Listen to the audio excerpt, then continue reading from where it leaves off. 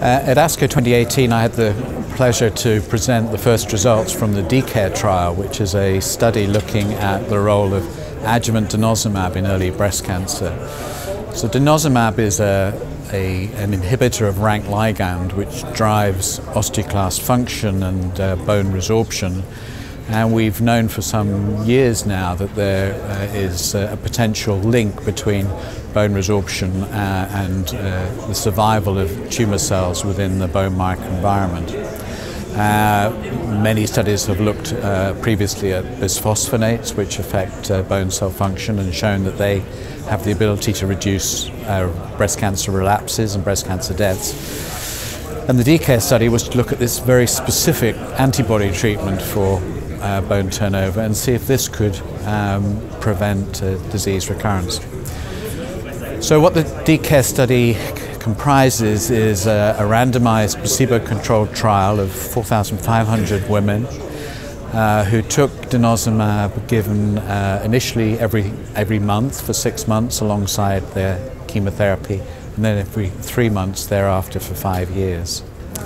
And we followed these patients closely, not only with the usual clinical follow-up, but they also had annual CT and bone scans to check for recurrence.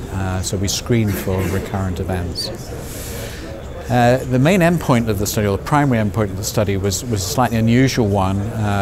Was not the clinician's choice of endpoint, actually. It was something that was mandated by the FDA, something called bone metastasis-free survival. And unfortunately, with that primary endpoint, we didn't see a benefit in favor of the Denosumab. The hazard ratio was very close to 1.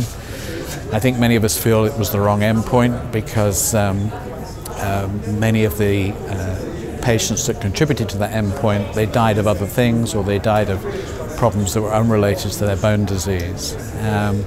But nevertheless, the trial was negative. We saw some small effects on time to first bone recurrence. We saw reductions in fractures, but unfortunately from a clinical practice point of view, Denosumab at this intensive scheduling won't be going forward for approval.